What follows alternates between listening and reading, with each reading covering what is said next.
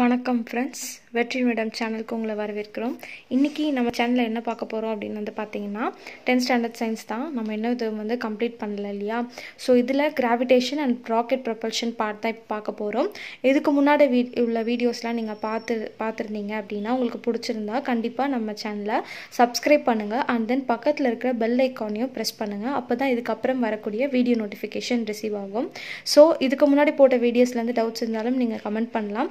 இப்போ நான் பார்க்க போகிற இந்த சாப்டரில் எந்த டவுட் இருந்தாலும் சரி, இல்லை வேறு எந்த சப்ஜெக்டில் உங்களுக்கு எந்த டவுட் இருந்தாலும் நீங்கள் கண்டிப்பாக என்ன கேட்கலாம். நம்ம அதுக்கான வீடியோவை போஸ்ட் பண்ணுறோம். ஓகே, ஸோ இன்றைக்கி நம்ம இந்த வீடியோக்குள்ளே போகலாம். ஸோ இன்றைக்கி வந்து பார்த்திங்கன்னா நான் உங்களுக்கு என்னென்ன எடுக்க போகிறேன்னா அது செப்பரேட்டாக நான் உங்களுக்கு இதில் காட்டியிருக்கேன். ஓகே, ஸோ ஃபஸ்ட்டு வந்து பார்த்திங்கன்னா இப்போது கிராவிடேஷன் பார்ட்டில் நம்ம Newton's universal law of gravitation இதில் வரக்கூடிய 5 பகுதியுமே ரொம்ப ரொம்ப இம்பார்ட்டன்ட். எதனால் வந்து பார்த்திங்கன்னா நான் உங்களுக்கு ஒன்று ஒன்றா எக்ஸ்பிளைன் பண்ணுறேன்னா, பிகாஸ் சயின்ஸ் பொறுத்த வரைக்கும் நான் எல்லா வீடியோலேயே சொல்கிறேன், எல்லாமே அதாவது ஈச் பை லைன் ஒரு லைனும் வந்து பார்த்திங்கன்னா உங்களுக்கு இம்பார்ட்டன்ட் தான். ஓகே, ஸோ அதனால் வந்து பார்த்திங்கன்னா இப்போ நான் உங்களுக்கு இதை ஃபஸ்ட்டு வந்து லைன் பை லைன் எக்ஸ்பிளைன் பண்ணுறேன்.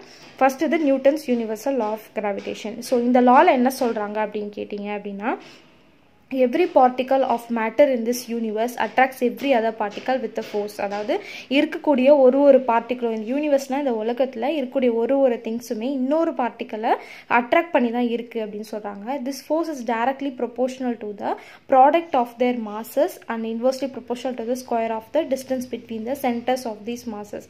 the direction of the force acts along the line joining the masses. அதாவது என்ன சொல்கிறாங்க அப்படின்னா, இப்போது இங்கே வந்து நம்மளுக்கு ஃபார் எக்ஸாம்பிள் M1 M2ன்னு சொல்லி ரெண்டு கொடுத்துருக்காங்க இல்லையா.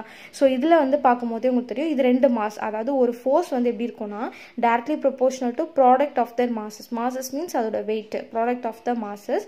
அண்ட் தென் வந்து பார்த்தீங்கன்னா inversely proportional to the square of the distance between them. இங்கே டிஸ்டன்ஸ்ன்னு கேட்டிங்க அப்படின்னா ஆர் அப்படின்னு இருக்கு இல்லையா, அதுதான் வந்து பார்த்தீங்கன்னா உங்களுக்கு டிஸ்டன்ஸாக இருக்குது. ஓகே, ஸோ நெக்ஸ்ட் வந்து பார்க்கும்போது இங்கே let M1 and M2 be the masses of 2 bodies. அதாவது M1 M2 அப்படின்றது வெயிட்னு வச்சுக்கோங்க. அண்ட் ஏபி அதாவது இந்த 2 பால்ஸ்க்கு பேர் ஒன்று ஏ ஒன்று பி. அதோட மாஸில் ஏவோட மாஸ்க்கு பேர் M1, பியோட மாஸோட பேர் M2. ஓகே, ஸோ இப்போ ஃபோர்ஸ் அதில் இருக்கு வந்து பார்த்தீங்கன்னா டிஸ்டன்ஸை நம்ம ஆர்னு மெஷர் பண்ணியிருக்கோம். ஸோ ஃபோர்ஸ் வந்து பார்த்தீங்கன்னா directly proportional to product of their masses and inversely proportional to square of the distance between. So F is directly proportional to M1 into M2, that is masses. Okay, so then F is inversely போது 1 use பண்ணுறோம். Square of the distance between the centre of the mass. இங்கே centre ரொம்ப முக்கியம். Distance between the மாசஸ்னு போட்டிங்கன்னா தப்பாயிடும். between the center of these masses னு போடணும். Okay, so direction எப்படி இருக்கும் அப்படின்னா இந்த ரெண்டுத்தையும் ஜாயின் பண்ணுற அந்த லைனை பொறுத்து தான் அதோட டைரக்ஷன் இருக்கும், ஃபோர்ஸோட டைரக்ஷன் இருக்கும். ஸோ இதை வச்சு நம்ம என்ன பண்ணுறாங்க அப்படின்னு பார்த்தீங்கன்னா உங்களுக்கு வந்து இங்கே வந்து உங்களுக்கு கிரியேட் பண்ணியிருக்காங்க. அதாவது F is directly proportional to M1 into M2 by R square. So இதை வந்து நம்ம எப்போவுமே ப்ரொபோர்ஷனல் சிம்பிள் போடுறோம் அப்படின்னா அதுக்கு நம்ம என்ன யூஸ் பண்ணுவோம், எப்போவுமே ஒரு கான்ஸ்டன்ட் இருக்கும் இல்லையா. ஸோ இங்கே வந்து பார்த்திங்கன்னா நம்ம G. So F is equal to proportionality தூக்கிட்டு நம்ம ஈக்குவல் டு போடும்போது G போடுறோம். So capital G. So G தான் வந்து பார்த்திங்கன்னா யூனிவர்சல் கிராவிடேஷனல் கான்ஸ்டன்ட்னு சொல்கிறோம். So F is equal to G M1 M2 by R square. So இது ரொம்ப இம்பார்ட்டண்ட். ஓகே, பிகாஸ் அடுத்தடுத்த இதில் வந்து பார்த்தீங்கன்னா நீங்கள் பார்க்கும்போது இது அப்ளை ஆகிற மாதிரி இருக்கும். இந்த F is equal to நான் முன்னாடியே சொல்லியிருக்கேன் 1.10 அந்த மாதிரி இந்த லெசனில் அந்த பாயிண்ட் வச்சு ஒரு ஈக்குவேஷன் கொடுக்குறாங்கன்னா தட் இஸ் ரொம்ப இம்பார்ட்டன்ட். அடுத்தடுத்ததில் அது வந்துட்டே இருக்கும். ஸோ இப்போ வந்து பார்த்தீங்கன்னா G வந்து நம்ம யூனிவர்சல் கிராவிடேஷனல் கான்ஸ்டன்ட்னு சொல்லிட்டோம். ஸோ இதோட SI யூனிட் என்ன அப்படின்னு கேட்டால் 6.674 into 10⁻⁻11 Newton metre square kilogram power -2. Okay, so இந்த மாதிரி யூனிட்டையும் நீங்கள் தவறாமல் பார்த்துக்கணும். பிகாஸ் 1 மார்க்கில் கேட்க சான்சஸ் இருக்குது. ஈவன் நீங்கள் எழுதும்போது இதை 4 மார்க்ஸ் இதில் கேட்டாலும் நீங்கள் எழுதும்போது இதை கொடுத்து யூனிட் கொடுத்து எழுதுறீங்க அப்படின்னா கேட்காத பட்சத்தில் எழுதாதீங்க. பிகாஸ் நம்ம நல்ல ஞாபகம் இருந்தால் எழுதுங்க. பிகாஸ் நம்ம பவரில் வந்து -2 இல்லை +2 அந்த மாதிரி சின்ன மிஸ்டேக் பண்ணாலும் இது தப்பாயிடும். ஓகே, ஸோ இதுதான் என்ன சொல்கிறாங்கன்னா யூனிவர்சல் ஆஃப் கிராவிடேஷன் என்ன அப்படின்னு கேட்டால் எவ்ரி பார்ட்டிக்கல் வந்து பார்த்தீங்கன்னா இன்னொரு பார்ட்டிக்கலில் அந்த ஃபோர்ஸ் மூலியமா அட்ராக்ட் பண்ணி தான் இருக்குது அப்படின்னு சொல்கிறாங்க. அதுக்கு நம்ம F is equal to G M1 M2 by R square சொல்லியிருக்கோம். ஓகே, ஸோ இப்போ நெக்ஸ்ட் வந்து பார்த்தீங்கன்னா அக்சிலரேஷன் டியூ டு கிராவிட்டி. நம்ம படிக்கிறது எல்லாமே இப்போ கிராவிட்டியை வச்சு படிக்கிறோம் இல்லையா. ஸோ நம்ம நார்மல் எக்ஸாம்பிள் கொடுத்துருக்காங்க. ஒரு ஆப்ஜெக்டை நீங்கள் அப்வர்டாக தூக்கி போடுறீங்க அப்படின்னா it's velocity Jesus at a particular height. அதாவது அதோட வேகம் வந்து பார்த்தீங்கன்னா ஒரு ஹைட்டுக்கு போனதுக்கப்புறம் குறைஞ்சிரும். அந்த குறைஞ்சதுக்கப்புறம் தான் என்ன ஆகும் அப்படின்னு பார்த்தீங்கன்னா அது கீழே நோக்கி வர ஆரம்பிக்கும். ஸோ கீழே வரும்போது அது எதனாலன்னு கேட்டிங்கன்னா கிராவிடேஷன், அந்த எர்த்தோட கிராவிடேஷனல் ஃபோர்ஸ்னால தான் அந்த ஆப்ஜெக்ட் மேலே தூக்கி போட்டாலும் அது ஒரு சர்டன் ஹைட் போயிட்டு அதோட வெலாசிட்டி டிக்ரீஸ் ஆனதுக்கப்புறம் அதோட வேகம் குறைஞ்சதுக்கப்புறம் கீழே இறங்கி வந்து. So the velocity of the object keeps changing as it falls down. அதோட velocity வந்து ஒரு ஹைட்லயும் வந்து பாத்தீங்கன்னா சேஞ்ச் ஆகிட்டே இருக்கும். இந்த velocity இது எதனால அப்படின்னு கேட்டீங்கன்னா அந்த ஆப்ஜெக்ட் மேல இருக்கக்கூடிய ஃபோர்ஸ்னால. அந்த அக்ஸலரேஷன், அந்த அக்ஸலரேஷன் என்ன சொல்லுவாங்க அப்படின்னா அந்த வேகத்தை தூண்டுறது இல்லை, வேகத்தோட வளர்ச்சி அப்படின்னும் போது அந்த பாடிக்கு எப்படி இருக்கும் அப்படின்னு கேட்டிங்கன்னா கிராவிடேஷனல் ஃபோர்ஸை பேஸ் பண்ணி தான் இருக்கும். Okay, so it is called as acceleration due to gravitational force of the அர்த். இதுதான் அக்ஸலரேஷன் டியூ டு கிராவிட்டின்னு சொல்கிறோம். அதாவது ஒரு பாடியை நீங்கள் தூக்கி போடும்போது வெலாசிட்டி வந்து ஒரு இடத்துல சீஸ் ஆகி அது கீழே வரும்போது கண்டினியூஸாக வெலாசிட்டி சேஞ்ச் ஆகிட்டே இருக்கும். அதே மாதிரி அதோட வேகமும் வந்து பார்த்தீங்கன்னா உங்களுக்கு வேக வளர்ச்சி வந்து பார்த்தீங்கன்னா சேஞ்ச் ஆகும். எதை வச்சு அப்படின்னு கேட்டால் கிராவிடேஷனல் ஃபோர்ஸ். அதனால தான் acceleration due to gravity of the எர்த்னு சொல்கிறோம். ஸோ இதை எதை வச்சு ரெப்ரசென்ட் பண்ணுறாங்க அப்படின்னு கேட்டிங்கன்னா ஜி. ஓகே, ஸோ இதோட யூனிட் வந்து மீட்டர் செகண்ட் பவர் -2. ஸோ மீன் வைல் வந்து இதோட மீன் வேல்யூ சொல்கிறாங்க என்ன அப்படின்னு பார்த்தீங்கன்னா acceleration due to கிராவிட்டிக்கு 9.8 metre second power -2 on the surface of the earth. Surface of the எர்த்தில் எவ்வளோன்னு கேட்டால் 9.8 மீட்டர் second power -2. இப்போ this means that the velocity of the body during the downward free fall மேலேருந்து கீழே வரும்போது எப்படி இருக்கும் அப்படின்னா ஒரு செகண்டுக்கும் 9.8 மீட்டர் செகண்ட் பவர் -1 சேஞ்ச் ஆகிட்டே இருக்கும் அப்படின்னு சொல்கிறாங்க.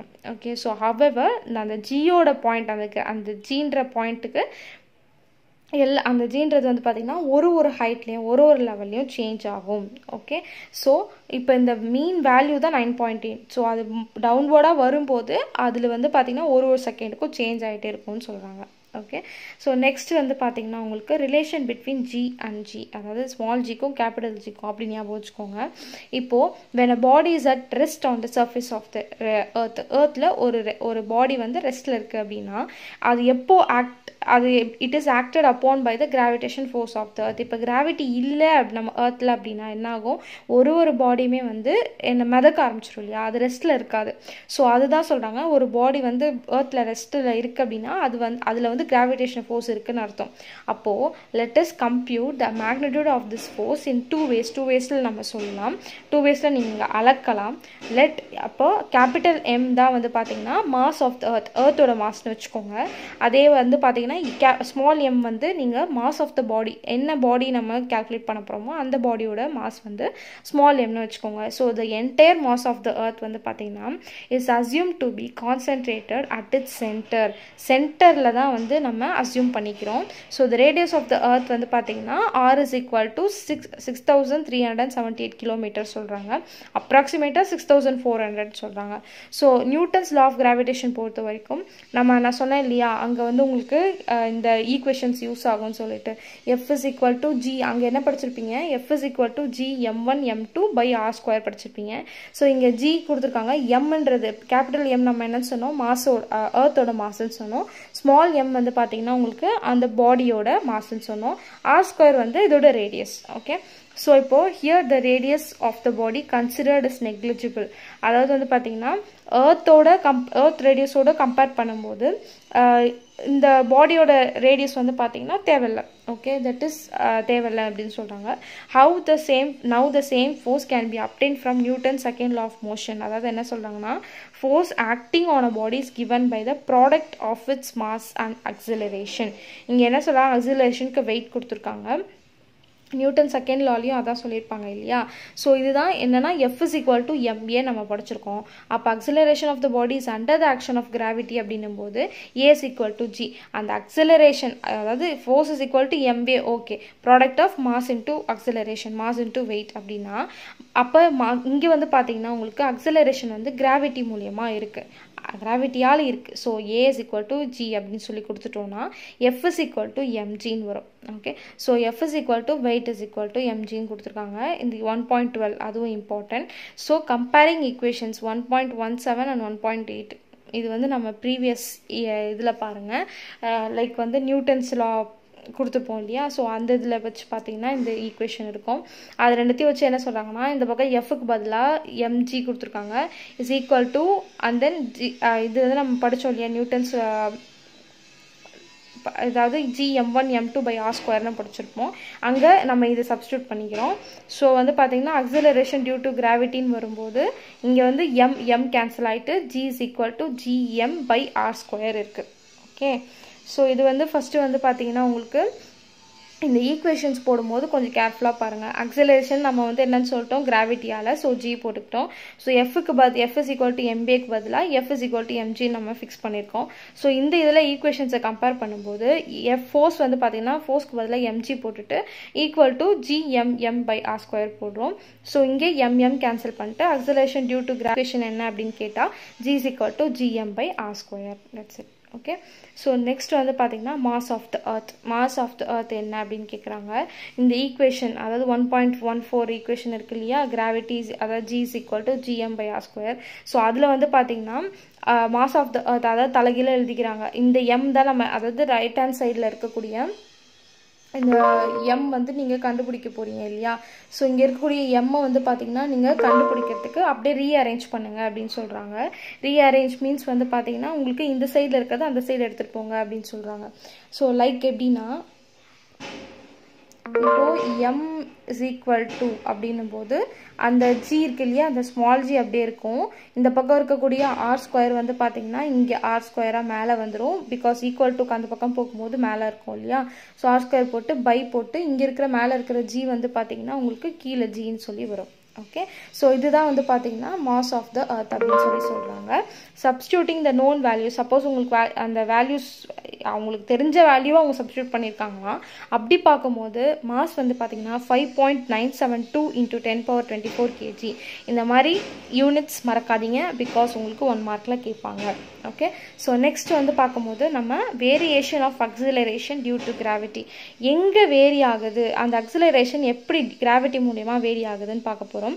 So G depends on the geometric radius of the earth. அதாவது இந்த ஜி என்னன்னு சொல்கிறாங்க அப்படின்னா 1 inversely proportional to 1 r square. That is ஆர்னா radius சொல்கிறோம். ஜியோமெட்ரிக் ரேடியஸ்னும் போது நம்மளால் வரையறுக்கப்பட்டது. ஓகேவா, அந்த மாதிரி வச்சுக்கலாம்.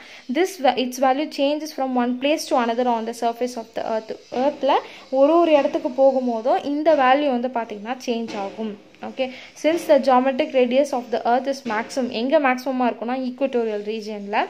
எங்கே வந்து மினிமமாக இருக்குன்னா போலார் ரீஜியனில். ஸோ இந்த வேல்யூ ஆஃப் ஜி வந்து பார்த்தீங்கன்னா போலார் ரீஜியனில் ஜாஸ்தியாக இருக்கும், ஈக்குவட்டோரியல் ரீஜியனில் கம்மியாக இருக்கும். இந்த ஜியோமெட்ரிக் ரேடியஸ் வச்சு நீங்கள் ஞாபகம் வச்சுக்கணும். ஓகேவா, ஸோ இப்போது என்ன சொல்கிறாங்கன்னா when you move to a higher altitude from the surface of the earth, அதாவது எர்த்லேருந்து ஹைட்டுக்கு நம்ம போனோம் அப்படின்னு வந்து பார்த்தீங்கன்னா அந்த வேல்யூ ஆஃப் ஜி வந்து ரெடியூஸ் ஆகும். இந்த சேம் வே நீங்கள் வந்து பண்ணுறீங்கன்னா எர்த்துக்கு இந்த அதாவது சர்ஃபேஸ் ஆஃப் த எர்த்தில் டீப்பாக போகிறீங்க அப்படின்னா, அதாவது பாதாளத்துக்குள்ளே போகிறோம் அப்படின்னா அந்த ஜி ரெடியூஸ் ஆகும். அதே மாதிரி சென்டர் ஆஃப் த எர்த்தில் இருந்தோன்னா it will be 0. Okay, so நல்லா ஞாபகம் வச்சுக்கோங்க. ஹைட்டுக்கு போனாலும் சரி கீழே வந்தாலும் சரி அந்த ஜி ரெடியூஸ் ஆகும். அட் த டைம் நீங்கள் சென்டரில் இருக்கீங்க, சென்டர் ஆஃப் த எர்த்தில் இருக்கீங்கன்னா அப்போது அது 0வாக இருக்கும். ஓகே, ஸோ இதை நல்லா ஞாபகம் வச்சுக்கணும். ஸோ நெக்ஸ்ட் வந்து பார்த்திங்கன்னா நம்ம பார்க்க போகிற topic rocket propulsion. Okay, so rocket propulsion அப்படின்னா ராக்கெட் எப்படிப்பா கீழேருந்து இப்படி மேலே அவ்வளோ ஸ்பீடில் போகுது, அதுவும் ஸ்பேஸில் இருக்கக்கூடிய அந்த நம்ம பூமியை விட்டு வெளில போகிறதுக்குன்னு அதுக்கு ஒரு தனியாக ஒரு இது வேணும் இல்லையா. ஸோ அந்த இதை பேஸ் பண்ணி தான் இப்போ இது வந்து உங்களுக்கு பார்த்திங்கன்னா ஹையர் கிளாஸில் எக்ஸ்பிளைன் பண்ணியிருப்பாங்க. இப்போ நம்மளுக்கு இங்கே கொடுத்துருக்கிறது ஒரு சின்ன பகுதி மட்டும்தான். So propulsion of rockets is based on the law of conservation of linear momentum as well as Newton's third law of motion. நம்ம சொல்கிறது தான் இங்கே Newton's third law of motion. நம்ம என்ன சொல்லுவோம், for every action there is an equal and opposite reaction. So அதை வச்சு தான் வந்து பார்த்திங்கன்னா இந்த ராக்கெட் வந்து அதோட அவ்வளோ வேகத்தில் வந்து பார்த்திங்கன்னா முந்திக்கிட்டு போகுது அப்படின்னு சொல்லுவாங்க.